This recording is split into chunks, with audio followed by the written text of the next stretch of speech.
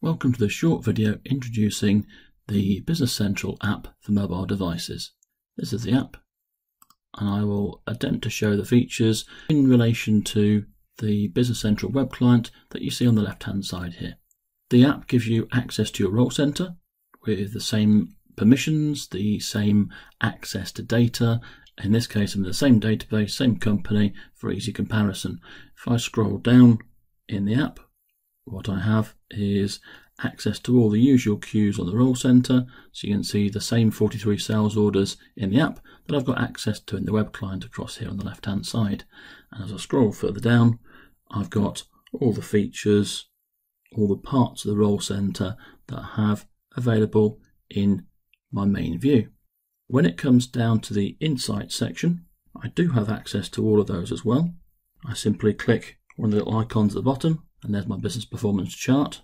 And in fact, if I want to cycle through those charts, I can do that because I can click the little drop down here and go to the next chart, just like I would do in the main client. And if I want to explore all the charts, select chart and go directly to one, then let's say the cash flow, I can do that just like I would do in the main web client.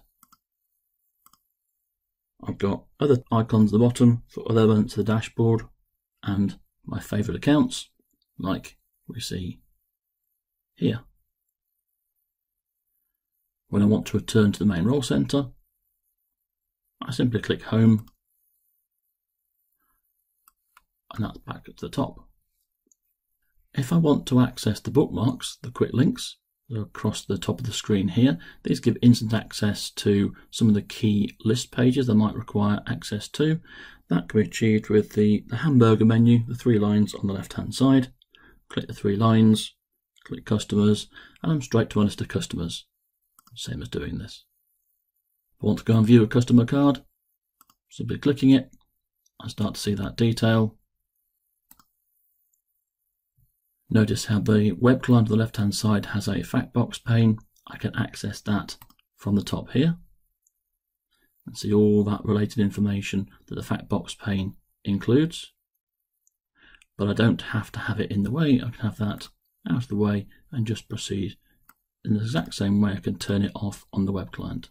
I have each tab with the usual show more and show less available to me to vary the level of detail that I see. Each tab here, address and contact, breaking down the relevant data as I go down the page.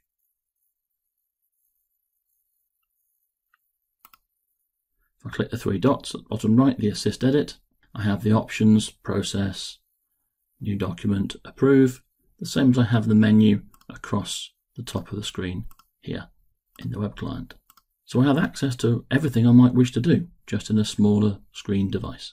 If I click the back arrow to take me back to the card page, click the arrow again to go back to the customer's list, and then click it again to go back to the role center.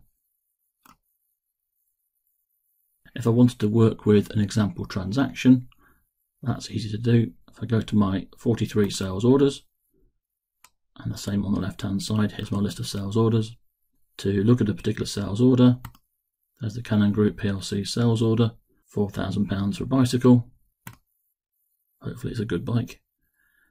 Here's the example in the web client. So if I want to see the line level information, i.e. see this detail that I can see coming across here, for example with planned shipment dates and delivery dates and so on, simply click there and I've got that level of detail being presented to me here, including dimensions. Any of the columns that are available, this is the full column level information for that line. If I move back one step, I'm back at the main sales order. Just like the web client has this fact box pane, again, I've got that available to me here to see any attached documents or other information that's related. And when I click the three dots, just like you saw on the customer card page, I've got my menu across the top with the options to send email, for example, release, reopen, etc. Whatever I might wish to do to that document. Takes off back to the role center. And that's that for this first video. The second video will show you how to download and start to sign in and use this mobile app for Business Central. Thank you.